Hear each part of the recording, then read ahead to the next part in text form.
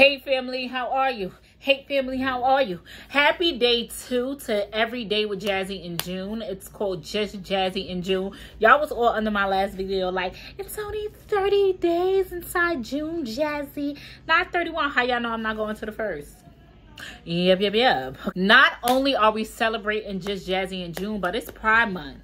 So if you homophobic, you might as well be big mad. Big mad, because all of us gays are here to stay. Happy Pride Month. Be gay. Living your truth. Live out loud. Love who you love, because if you know, you know. Back in the days, your auntie, your godmother, that was your mama girlfriend, and they was hunching. They just didn't tell you that. When your mother used to say, oh, I'm going to my friend's house,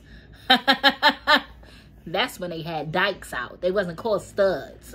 They had the 8-inch in their closet. I'm just letting you know. And by the way, don't mind my nails. The grossest thing happened to me, y'all. So I ate curry for the first time. It was good. It was extremely spicy. I didn't know curry was spicy like that. But nobody told me that curry stains.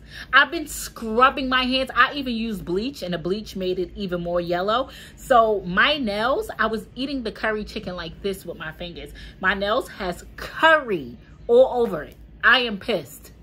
Next time, tell me that curry stains. There's a fly flying around here, and I will beat this fly. So I just want to let y'all know in advance that today's video is very embarrassing. I feel the judgment coming. I feel like I want to make a disclaimer.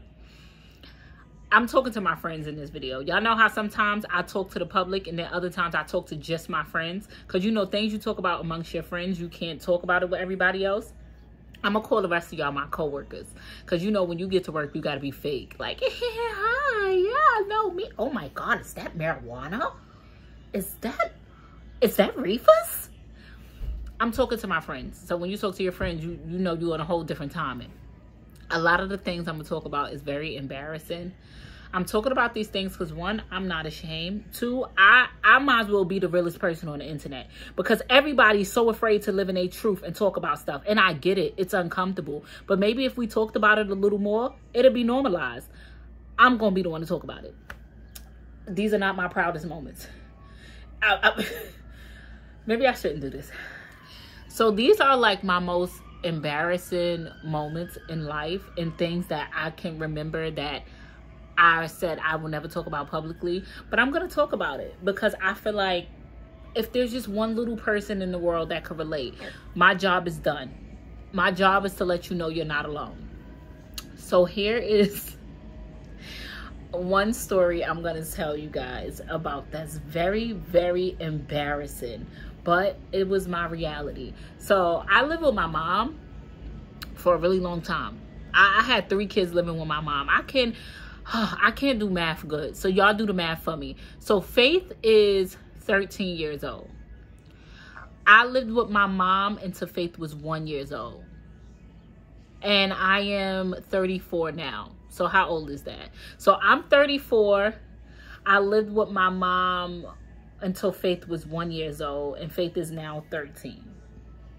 So 12 years ago, I lived with my mom, and I'm 34. Yeah, that's the age I moved out of my mother's house. But living with my mother, right? My mother was the type of person that she'd take anybody in. And when I say anybody, I mean anybody. My mother took in bums, crackheads, family members. My mother did not care. If you said you needed a place to stay, my mother was going to let you stay there, period. She had a heart of gold, don't get me wrong. But sis, at some point, was you not thinking about the safety of your children? All you had to do was build a 10-minute bond with my mother and she was letting you live in her house. Crazy, insane. Anywho, so one time, one of my cousins, this was like a really long time ago. I had to be about 11 years old. I'm 34. I was 11 then. I'm not good at math. You do it. How many years ago this was? So one time my mother let my cousin live with us, and my cousin woke up one morning and she had like these bites all over her body. Like it was everywhere, all over her body, like not like acne, bites. So my cousin was like, damn, I keep waking up with all these bites all over my body. Keep in mind, this is when I was 11 years old. This was many years ago, right? So my cousin like, nah, this not normal, this not right. She lift up the mattress one day. Y'all see that fly that's pissing me off? She lift up the mattress one day, and the mattress was literally like moving, covered in bugs, moving.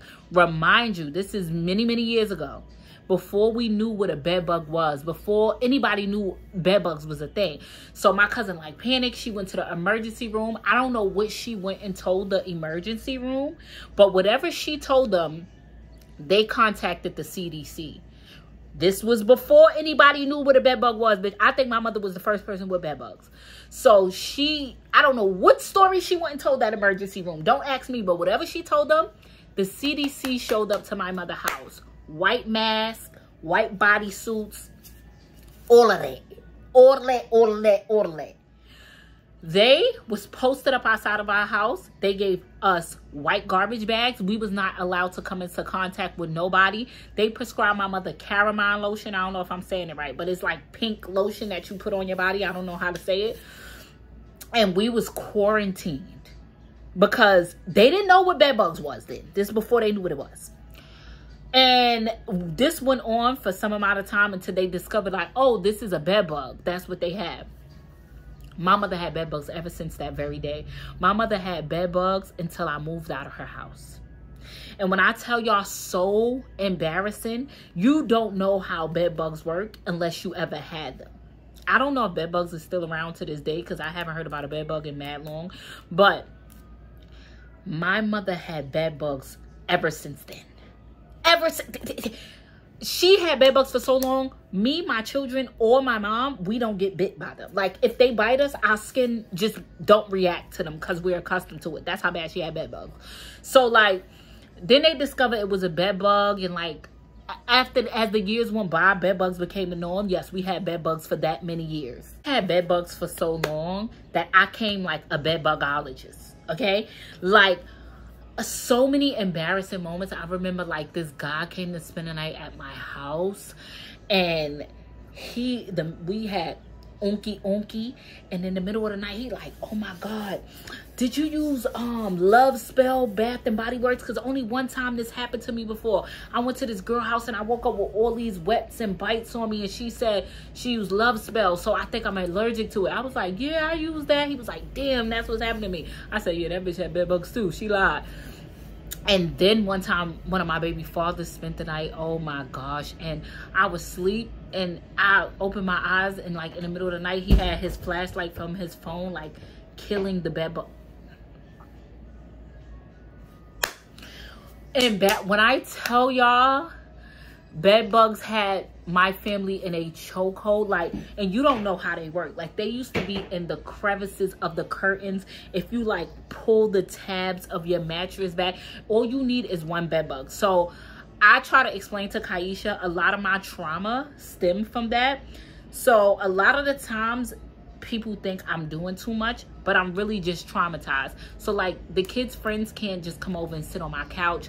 I'll make you take your clothes off at the door. At first, I keep it cute. I'll be like, oh, take your shoes off. Wintertime, I give a bag and I let everybody put their jackets in a bag and I tie it up.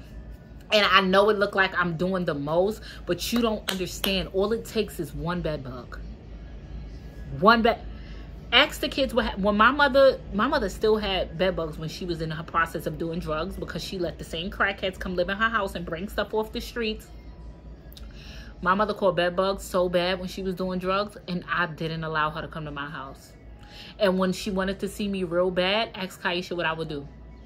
I would make her stand in the hallway, have the kids hold up a sheet, have her stripped from head to toe, and she had to throw her things in the garbage.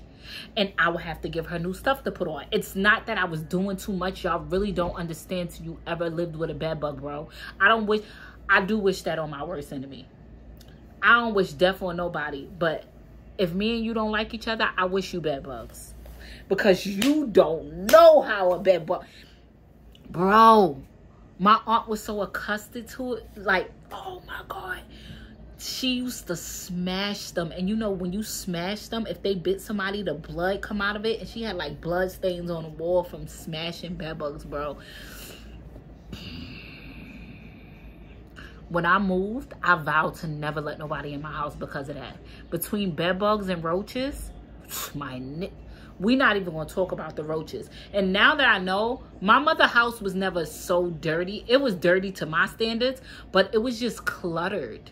Like older people with clutter, I don't know if that's a thing. That's why they call us millennials minimalists. Oh, y'all just want the white aesthetics, nothing black. Well, that's because our mothers had a damn china cabinet with 80 different things in it. They had a junk drawer with things since we was in kindergarten. The house looked like a hoarder's house. That's why we don't want nothing in our living room. We grew up like that. How about that? Roaches go crazy in my mother's house. Like we had albino roaches. We had roaches in the refrigerator, in the freezer. We had the type of roaches that if you turn the kitchen light off, before you flick it on, you better stomp your feet, clap your hands, do a little dance, spin in a circle. You better announce yourself first. Because cutting on the kitchen light, things got crazy. We had the roaches that if you sit something down, I tell Kaisha all the time, you know, she live in the projects. Roaches is inevitable. I'll be like, I'm not scared of a roach. Like, I'll see a roach. It's like, oh, yeah, that's a roach. But if I see a roach in my house, I'm going to lose it. I'm going crazy. You're going to think I've never seen a roach before. And it stems from trauma. It stems from trauma, bro. I grew up with roaches, so I know how they can get crazy. Roaches go crazy, bro. And all it takes is one pregnant roach will ruin your whole life. You hear me? Once you see baby roaches, just know there's a roach infestation somewhere, and roaches go crazy. And it won't even be you that's dirty. It could be your neighbor that's dirty, and her roaches will come over up under your door. I was so embarrassed about bed bugs, and when I moved, I really wonder if bed bugs is still a thing, like for real. Do y'all remember when people finally discovered what bed bugs was, and it was so crazy? Like people was catching it from riding the trains and the buses.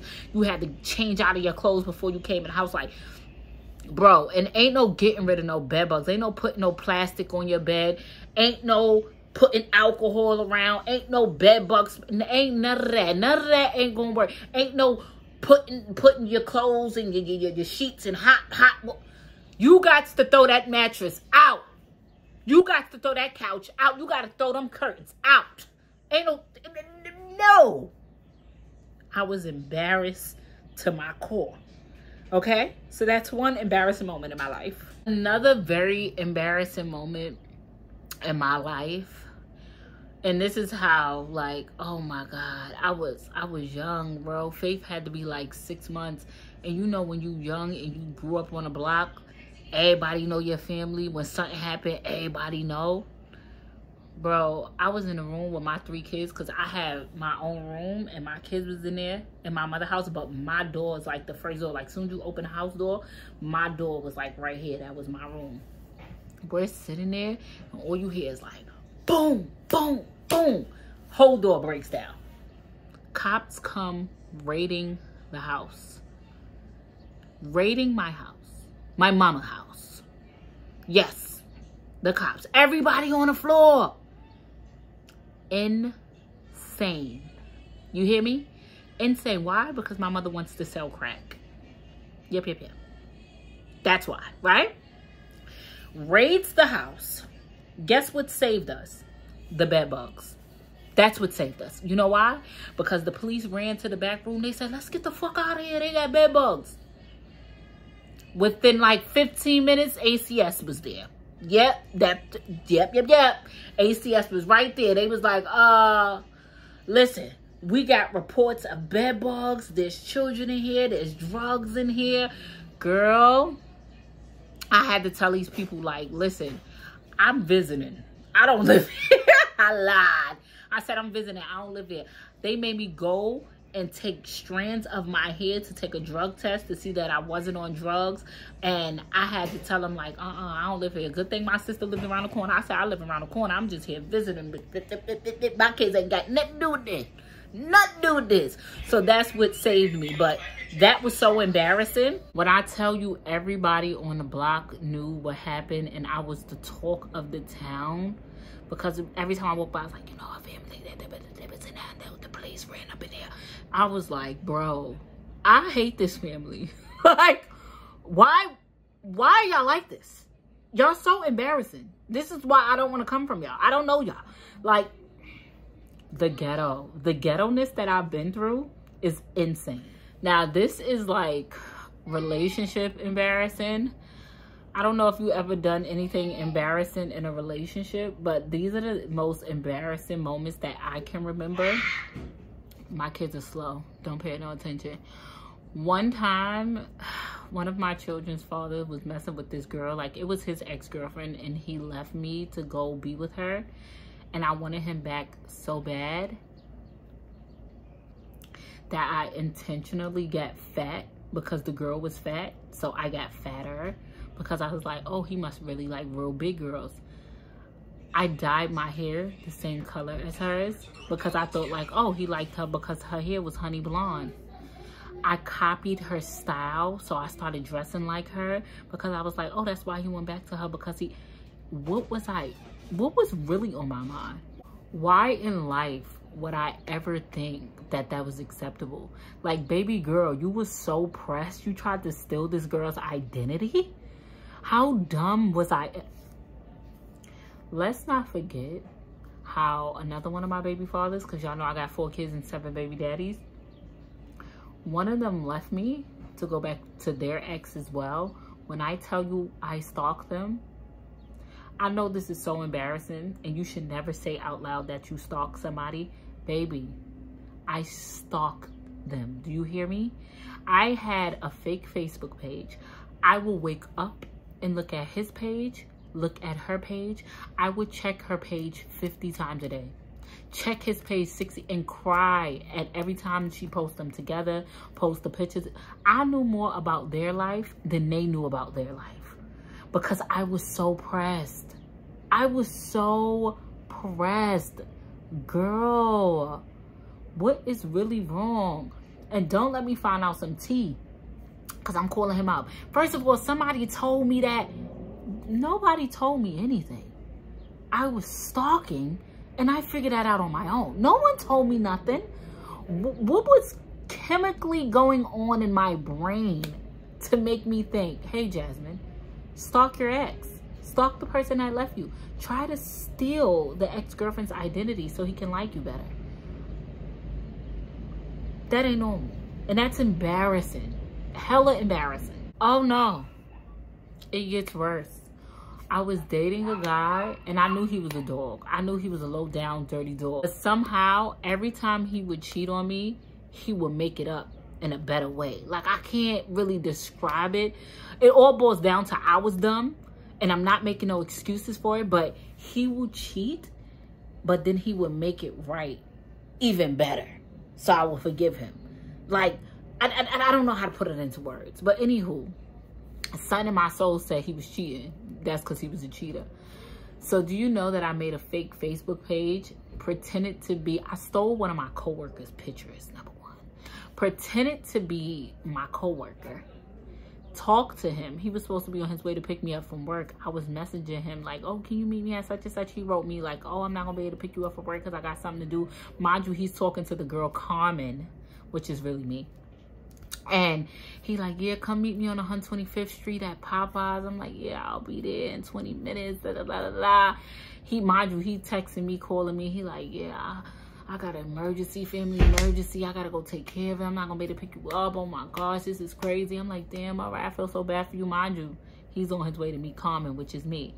Do y'all know I really went to 125th Street, really walked into Popeyes? This nigga lifted his head up and was like, blamed it all on me. He's like, damn, you stupid, you slow, you got mad time on your hand. Like, who does stuff like this? We walked from about 125th Street to about 180th, arguing, fighting, arguing, just to get right on the train and come home together, for him to come right to my place. Girl, when I tell you I was a new type of, they didn't make my type of dumb. The dumb I was, they never created that yet. I think I was the first batch of the dummies. Like, what? I went through all that work to trick somebody for them to fall for the bait just for us to go home together? Baby girl, at this point, it was just foreplay. because you was never leaving. All I did was cry and stay, cry and stay. I was so dumb. I want this to be an extremely safe place. Don't worry, if somebody try to come at you crazy, one thing I don't play with is about y'all. I play with a lot of things, but I don't play with y'all. So if somebody try to come at you crazy in the comment section, you already know they're going to be blocked and deleted. This is a safe place. I want you to think of your most embarrassing moment. Friend, we're going to talk about it. Whether it's sad, whether it's funny or indifferent. I want you to think about a moment that you say, I cannot believe I'm about to share this in public. And I want you to leave it in the comment section below. I can't wait to read them. I'm replying to each and every one of them because I know something embarrassing that you was just like, yeah, damn, I want this to go away. I want to act like this didn't happen. I know you have a story to tell. So leave it in the comment section down below. Thank you for tuning in, and I cannot believe I'll see you guys again tomorrow. Ain't that crazy? Jazzy and family. Yeah.